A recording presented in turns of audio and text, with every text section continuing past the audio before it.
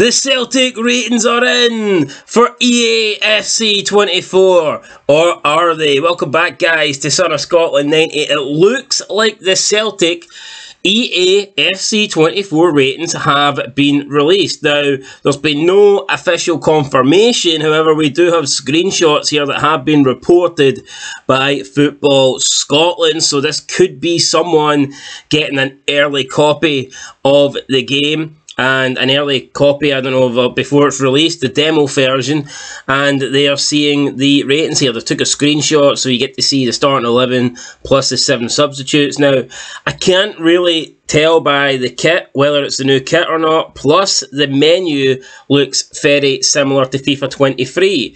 So, for all we know, I mean, this could be a fake screenshot, but I did do a video last week on the Rangers ratings.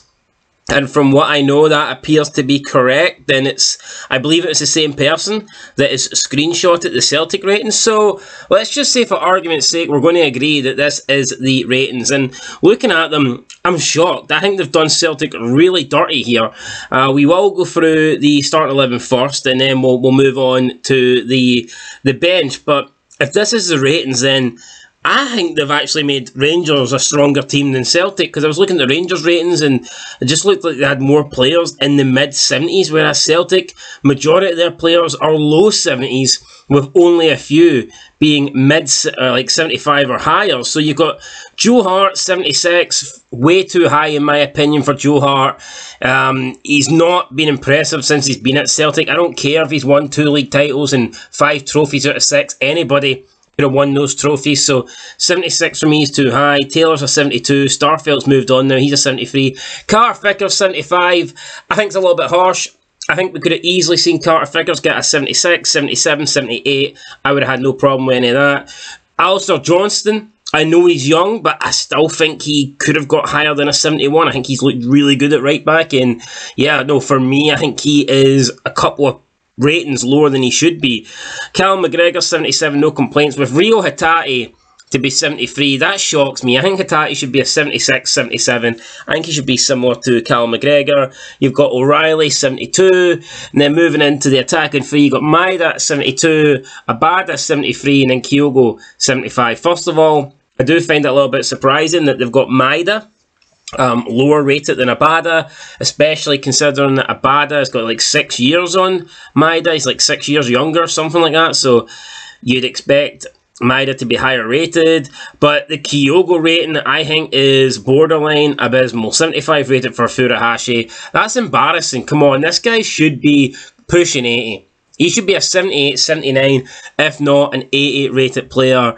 So I think they've done Celtic a little bit harsh here on the starting 11, but then when you look at the subs, it's like, holy shit. So you've got O 67, Tilo 65, Awata 72, which seems okay. It seems a little bit high, to be honest. The new signing Home, this guy cost a couple of million and he's only rated 62. What the hell is that all about? Ralston, Anthony Ralston, Tony Ralston's got the same fucking rating as Alistair Johnston. I mean, who decided that shit, honestly? Kobayashi 67, and then Siegrist 69. So that looks like it is the leaked Celtic ratings. I think those ratings are terrible, though. I don't agree with those ratings whatsoever. And I think a lot of these players should be a couple of ratings higher than what they actually got. Especially Carter Vickers and Furuhashi. I think for them to both only get 75 is very poor. They should at least be 77, 78, and I wouldn't complain if they were 79 or 80. And then you look at some of the new signings like Tilo, Home. They've done Celtic pretty dirty here, definitely, in my opinion. We'll find out soon enough, though. It's only going to be a couple more weeks till EA FC24 comes out. But it does look like this is official, so we'll just have to wait and see. But yeah, very poor ratings. Of course, they can change it. They do the updates and stuff like that, and the ratings of players are changing constantly. So, I mean, it's not a massive deal, but as a base rating, I think they've got a lot of these wrong. Anyway, guys, that's my opinion. Let me know your opinion down below. I'll catch you in the next one, and of course, until then, peace.